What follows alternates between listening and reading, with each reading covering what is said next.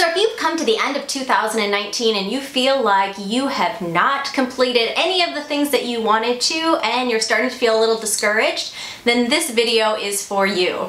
A lot of times I talk to other business owners and we start to talk about things that we want to accomplish and things that we have yet to accomplish, and somebody will always bring up the word goals.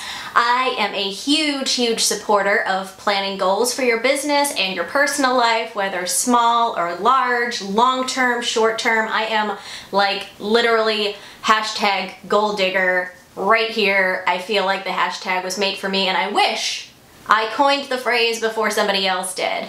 But this is like my life. I love setting goals, and coming to the end of this year and getting ready for a brand new year, I am fired up, I am ready to go, and I am just loving the whole process of reviewing what I did this year and setting my goals for next year. But what exactly is the advantage of setting goals? Why do we care, or should we care? So many of my business owner friends don't want to set goals, and the reason is, or at least the reason that they tell me, is that they don't want to have to deal with the fact of not hitting the goal. My personal thought process, on the other hand, is I don't know how I'm going to hit a goal or accomplish something specific if I don't plan for it. So that is my whole thought process on life and on business, and today I want to talk you through planning out your goals for 2019. So when I start planning goals, at one point in my life I would do a personal goals list and a business goal list, and having been in business now for 7 years, doing it completely full-time for the last 3.5, there really is no personal life Michelle and business life Michelle, so I just cram it all into one list now and say personal and professional goals for 2018 or 2019 is what we're planning now. So that's kind of how I do it,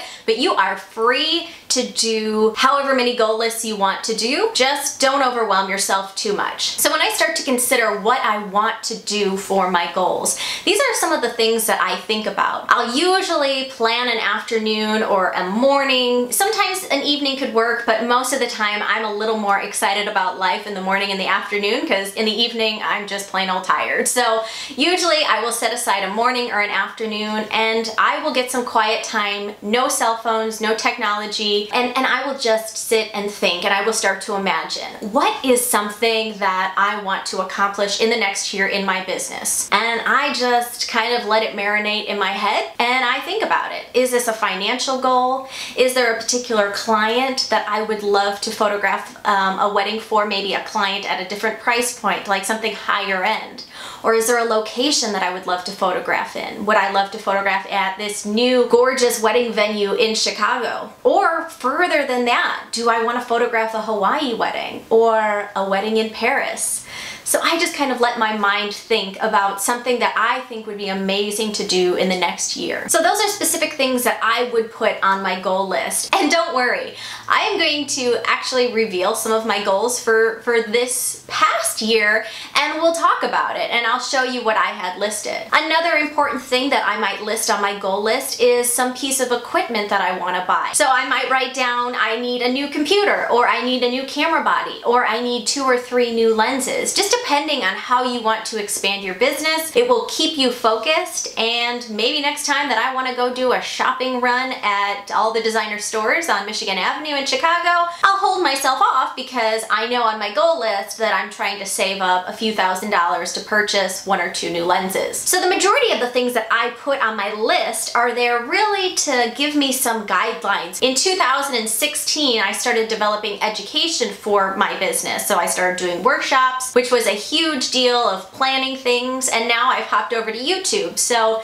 there's definitely going to be some things this year talking about how I can bring my education to the next level. What can I do different with videos? What can I purchase different for equipment, whether it's sound gear or different kinds of lenses or some sort of a gimbal so I can get out and carry things more, because come on, do we want to just stay at this desk for a whole nother year? Probably not. We want to mix things up. So as I'm sitting in my home or in just a little nook and letting all these ideas marinate, I just start writing ideas down. Sometimes you will notice not all of them are reasonable. Some of them are pretty far-fetched, but I do a pretty good job of keeping the majority of them very feasible, and 2 or 3 that are a little bit out there that will force me to get pushed to a different level, a level of uncomfortability. So to give you an idea on how often often I look at my goals. Generally, it is about this time of year that I'm writing for next year. Once the goals are written, usually by the beginning of January or within the first 2 weeks of January, I do try to make it a continual habit to revisit my goals. The first time I'll check in on them is March 1st, and then it's basically the first of every month thereafter. Specifically with photographers, as our clients inquire, we will usually take jobs, especially if we're feeling financially in need. We'll take just about any job that comes our way. But if you continue to do that and you continue on a path to do it, let's say you're trying to build more weddings and you've been in portraiture, the more portrait clients that you get, the less time that you will have to market yourself as a wedding photographer, to show images of wedding photography. So you could get several months in being extremely busy in portraits and then turn around and realize, oh goodness, it's already summer and I have booked no weddings and I have no plan to book a wedding because I've been busy with portraits for the last few months. So by checking in month by month and seeing where you're at and remembering what your main goal is, it can kind of take us off of what's right in front of us, this portrait client,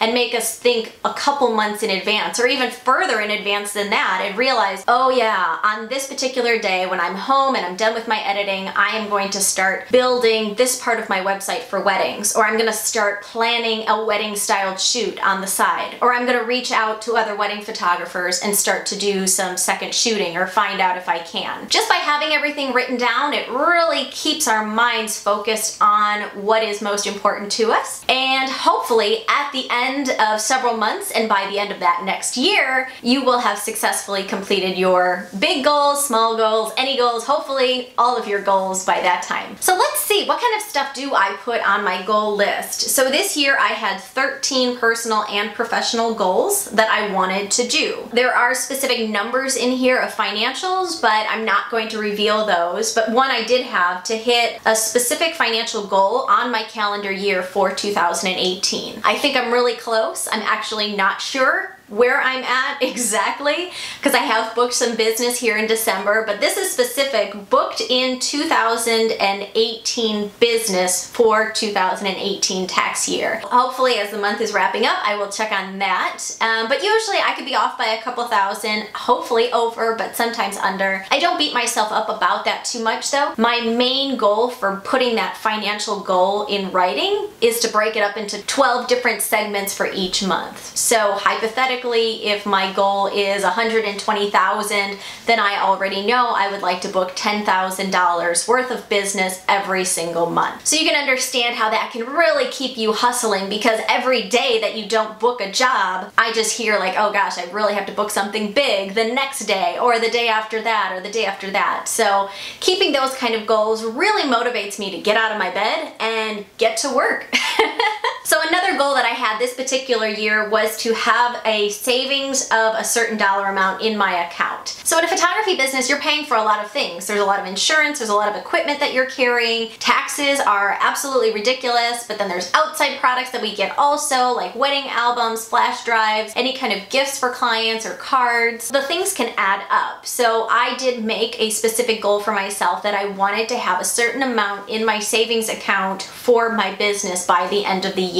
That was something that was really important to me, and that really helped having that written down because it made me think about how much I could spend. It really helped motivate me to not be so excessive with my business. Another thing that I put on my specific goal list was to book a certain amount of weddings for next year in this year. So obviously any amount of business that you can book the year before, it guarantees what kind of money you're going to make and how busy you're going to be in the next year. But a really great thing about putting this kind of a number goal on your goal list is that it again helps you hustle. So I take the opportunities when I see them because I know I have to be accountable to my goal list by the end of the year or by the end of the month when I check in on it, and I want to make sure that I am constantly pushing myself to succeed and get as many weddings as possible. I did have on my list contracted destination wedding in a tropical location. So I specifically put some focus on my website and in my Instagram page to talk about the fact that I will do destination Destination Weddings. A few things that I accomplished this year is that I wanted to get a brand new computer for editing, a desktop computer. I wanted to redo my website. I wanted to learn Lightroom a little bit more and get really comfortable on it. I wanted to create custom wedding magazines for my clients. I wanted to be a part of 3 styled shoots this year, and I also wanted to start my YouTube channel successfully. All of these things I can scratch off my list, and if you could see my list, they are scratched off on there because that excites me when I can do that. But think about any one of those things. I couldn't do any of those overnight. Start a YouTube channel?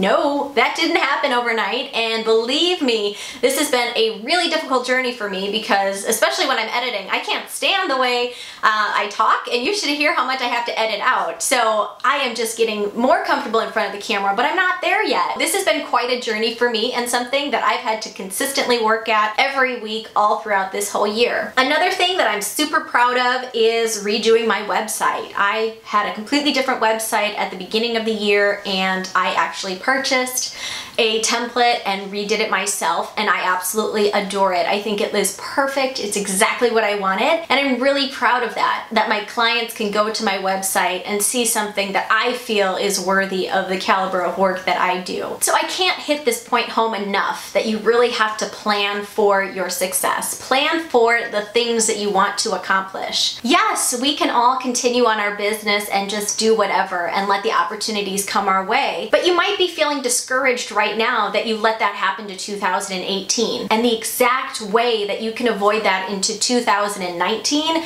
so that in December of 2019 you're not sitting here like, great, it happened again. Now I'm gonna have to get a full-time job because I couldn't make this work. We do not want that at all. The best way that you can accomplish everything that you want is to write it down, to plan for it, to check in with those goals, and to implement things in your life and in your business to make that happen. I had some other personal goals that were on my list as well. Things about drinking more water and working out, not eating out so much, purchasing a new home. There were so many things that I wanted to accomplish, and I really did. I mean, I'm still not great at drinking water, but I do drink water. I drink it more than I used to. So honestly, I hope this video has helped you and motivated you to at least write down a few goals. And even if you don't want to write down 3, let's just go with 1. What is one thing that you want to accomplish in 2019? If you don't want to write it anywhere else, I encourage you, write it down in the comments below. Let this be our time capsule. As you're going through 2019, come back to my video and see, did you do it, or are you starting to do it? Are you implementing things into your personal life and into your business life to make this one goal happen? So I want to make my goal right here. I'm going to have lots of goals, but there is one specific goal that I want for 2019. So my hope is that at December of 2019, I have 1,500 subscribers on this channel. That seems like a lot for me, yes, because I've had a personal goal this whole year of getting 10 new subscribers a week. That's gonna be almost double. That's gonna be double. Basically, it's gonna be double of what I'm used to, but I'm gonna see if I can do it. But because I've just made myself accountable to you guys, I'm gonna have to commit to this. So my goal, my big goal that I'm gonna commit to you guys is to have 1,500 subscribers on this channel by December 31st, 2019. I'd love to hear your goals down below, and believe me, if you want me to follow up with you, I will do that. And feel free to brag a little bit.